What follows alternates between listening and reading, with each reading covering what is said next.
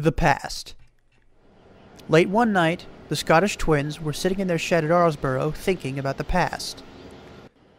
Do you remember that red diesel back at the mainland? What red diesel? The red diesel we pushed off the bridge? Douglas realized what diesel Donald was talking about. After a few minutes, they both looked at each other with a sad expression. Do you think he survived? He probably didn't survive, but I feel bad for pushing him off the bridge. That night, Donald and Douglas went to bed feeling very sad indeed.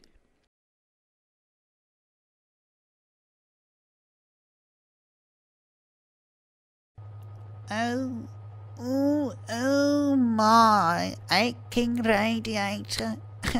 What's happened? We rebuilt you after you fell off a bridge. Diesel 5 woke up and remembered everything. Diesel, you'll be going to a new heritage railway called the Bluebell Railway. Bluebell Rail? I work for British Rail. I must be in service. I can't be late. Sorry, mate. British Rail have already replaced all your kind. War-class locomotives are long gone. Diesel 5 stared. He finally realized why all the steam engines hated diesels back then.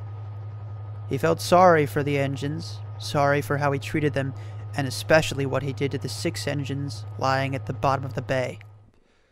The years went by, and Diesel 5 was bought by many different preservation railways.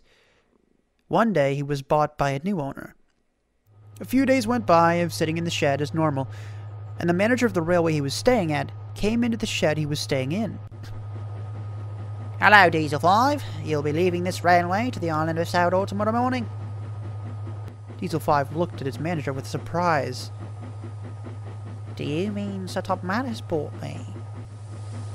That is correct, Diesel 5. Diesel 5 felt happy because he thought he'd finally be working on an actual railway pulling passengers and freight. It had been a long time since he'd felt useful, and he couldn't wait to get back to work. He wouldn't have to wait long. The next morning, Diesel 5 was coupled up to the back of a freight train heading for the island. Donald and Douglas were sitting at Vickerston when they saw a very familiar shape pulling into the station. Dougie! Dougie, do you see that?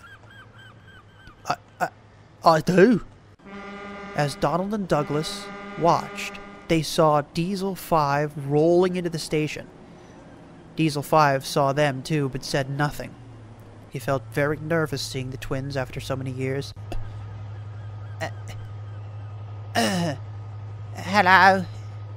57646 and 57647. Donald and Douglas stared, and silently, slowly, steamed away from the yards. Later that day, though, they all met up once more. Diesel found Donald and Douglas at Knapford Station, in between trains, talking to each other. Hello. 57646 and 647. After a few minutes of silence, Douglas spoke. Hello, Diesel 5. Diesel 5 looked over to Donald and noticed he was crying. How do you survive? I don't know.